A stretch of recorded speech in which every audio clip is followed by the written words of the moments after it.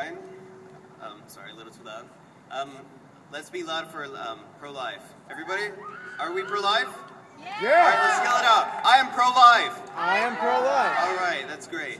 My name is Brian. I'm 18 years old. I've been involved with the pro-life movement for about 3 years. It all started when I saw an abortion video.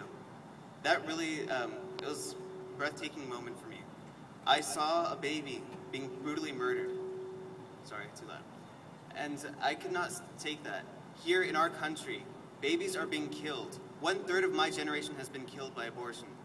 1/3 of your generation has been killed. That's a very high number. And I am the president of the Right to Know. We have a booth back there. I'd like you guys to check it out. But what we do is we educate our generation about the truth about abortion, about how abortion hurts women, how it kills a child, and not only that, but it affects the children of that mother. One of my coworkers, he said that his brothers and sisters were aborted. He said that he was the only one who survived, and it messed him up psychologically, knowing that he was the only one that survived among his other 3 brothers and sisters. Why was it him? So abortion hurts women, it kills a child, and it affects the children of the aborted child.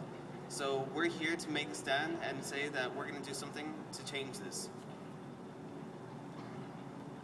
Yeah. And what we do as the Right to Know, we go to churches and we do presentations. We go to high schools, we educate them about abortion, and we also host different pro-life events. So I want you guys to be more active. Being pro-life isn't about saying, I know abortion is wrong. It's about doing something to stop it. All right, thank you.